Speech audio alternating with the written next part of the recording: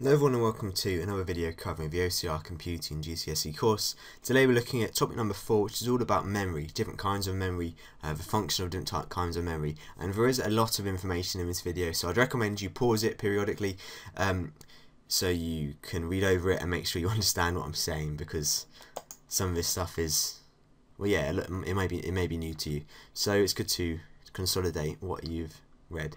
So firstly, we're going to sort of compare two types of memory, which people like to compare for whatever reason. I think they're actually quite different. I mean, they are sort of opposites in a sense, but I will compare them sort of. So RAM stands for random access memory, and ROM stands for read-only memory.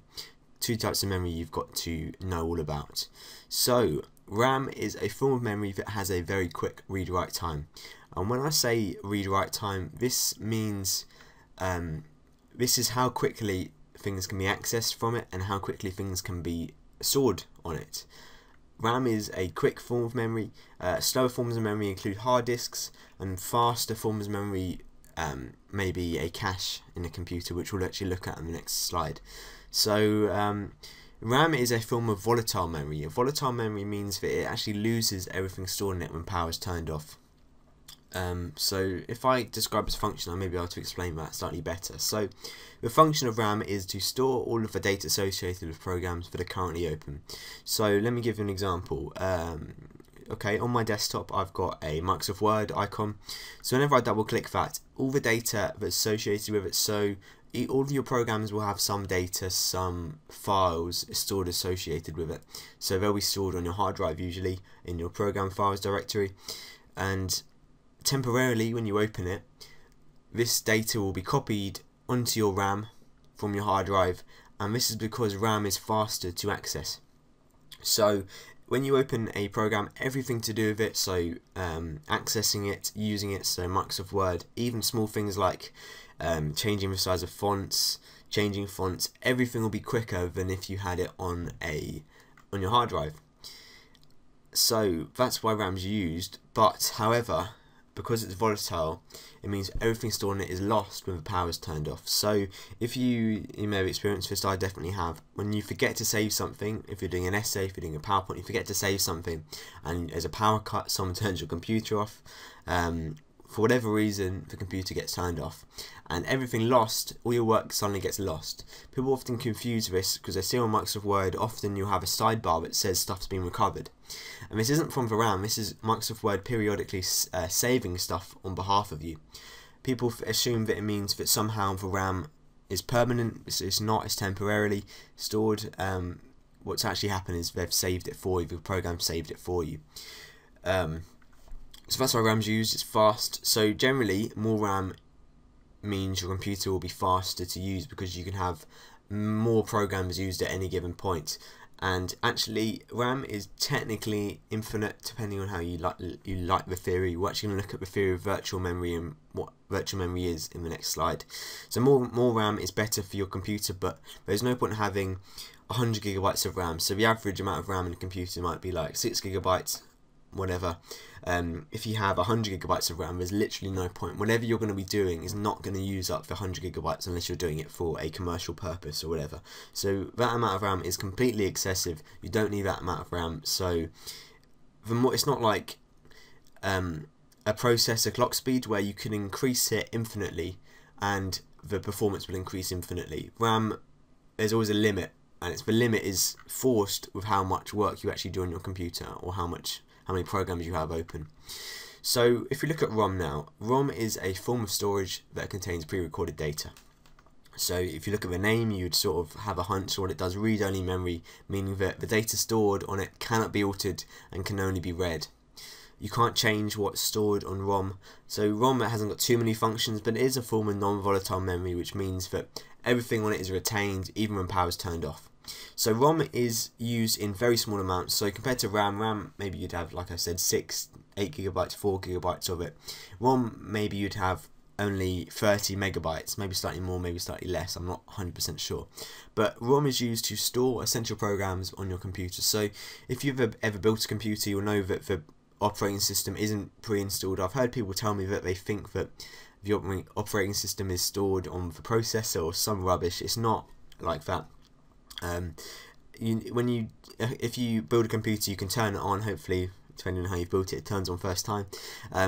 There'll be a boot menu, and the boot menu is the data for the boot menu stored on this ROM on your motherboard. So if we look at what ROM looks like, that's what RAM looks like. This is RAM slots on a computer. This is 4 little sticks of RAM. ROM is a little square block on your motherboard in small amounts that contain these essential programs. They are often also used in some devices like calculators, but that's just an example.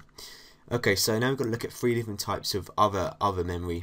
One of which is virtual memory, and I mentioned this because this is all about RAM. Virtual memory is a memory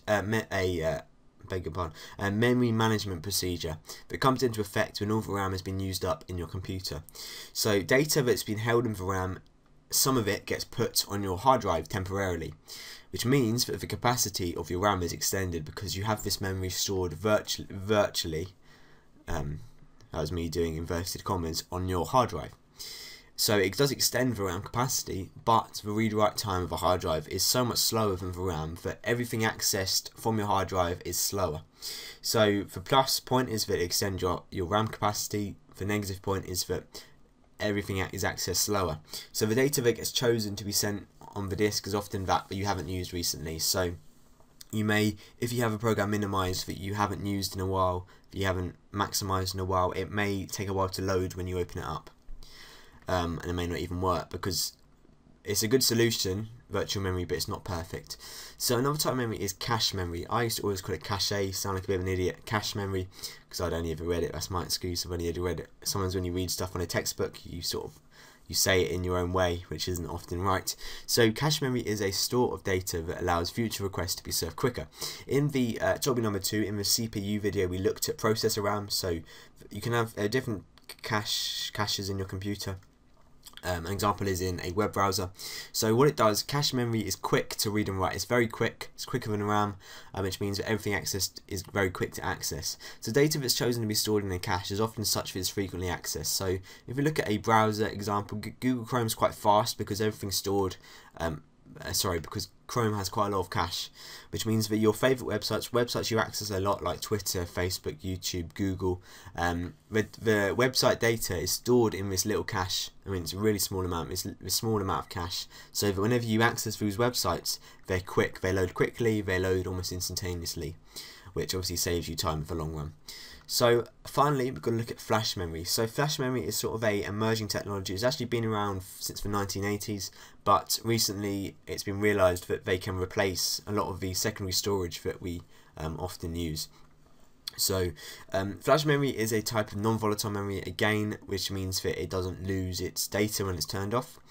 And it uses something called solid state technology, meaning that it has no moving mechanical parts. I think it's really interesting. I don't totally know how it works, I'll be honest, it's very complicated, but it does use the logic gates we were talking about in the last video. So it uses, I believe it uses NAND gates, I'm not 100% sure, so not AND gates, but I'm not sure on that. But it uses all these little logic circuits. I mean, not when I say loads, I mean millions, billions of them, maybe trillions in some cases, of these circuits that allow the data to be stored using binary, which is, I think, is really cool.